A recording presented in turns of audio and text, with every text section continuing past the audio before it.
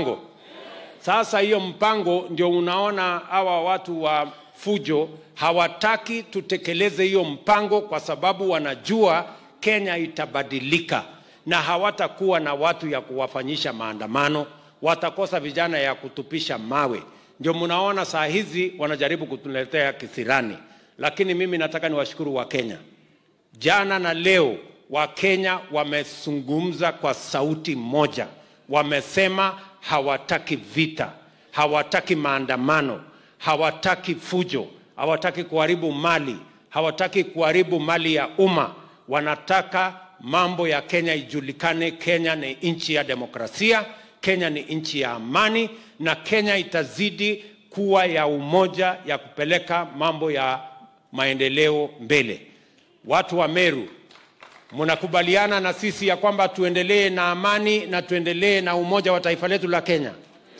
Sisi wote tumekataa mambo ya maandamano. Si tumekataa fujo.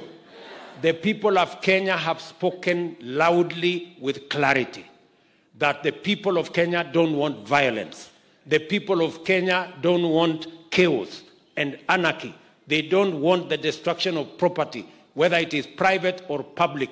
The people of Kenya have spoken loudly. We are a democratic nation. We are a peaceful country. And nobody is going to have the license to use whatever means, even demonstrations, to cause chaos in the Republic of Kenya.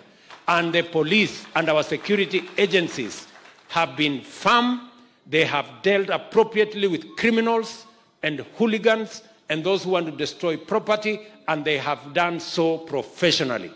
Mimi nataka niwashukuru wale wote, especially viongozi wetu na askari wetu, kwa kusimamia ile katiba wamepatiwa na uwezo wa kuhakikisha kwamba mali na maisha ya wananchi iko salama. Na mimi kama rais wa Kenya nitakuwa mstari wa mbele kuhakikisha kwamba mali ya kila mwananchi, maisha ya wananchi wote wa Kenya inashughulikiwa, inalindwa, kwa sababu hiyo ndio katiba ya taifa letu la Kenya.